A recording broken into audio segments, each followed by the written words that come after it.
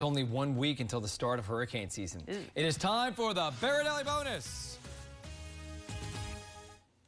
So these are the forecasts from a lot of the official places for hurricane season in terms of named storms, and the average is 14. NOAA, we just told you, forecasting about 21. CSU, about 23.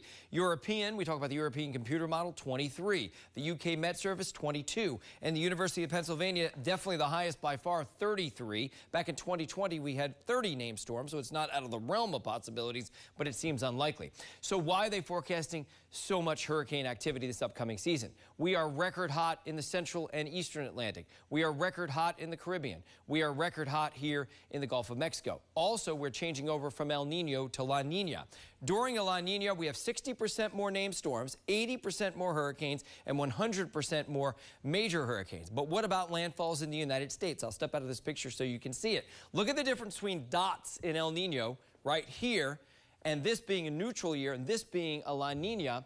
La Nina produces about 3 times more landfalls in the U.S. and about 4 times more economic damage. All right, so when are we going to finally see some activity in the Atlantic Basin? Well, we have a large area of rising air across Indonesia. That's going to make its way across the Pacific Ocean. It'll be right on top of the Caribbean at the beginning of June. So sometime at the beginning of June or the middle of June, there is potential development right in that area right there in the Caribbean. Now, let's talk about what happens during the month of June. And to do that, we're going to bring in meteorologist Rebecca Barry, and she's going to be talking about where storms typically form during this time of year as we head towards hurricane season and then the beginning of hurricane season. Yes, even without that massive rising air that you just pointed out, it is the Gulf that is the target in June for formation, so that's going to line up perfectly with the potential for development. That's right. So we do think we'll probably see something happen in about the first week or two of June, somewhere in the Caribbean, give or take. If you want to send me a question, send it there, weather@WFLA.com.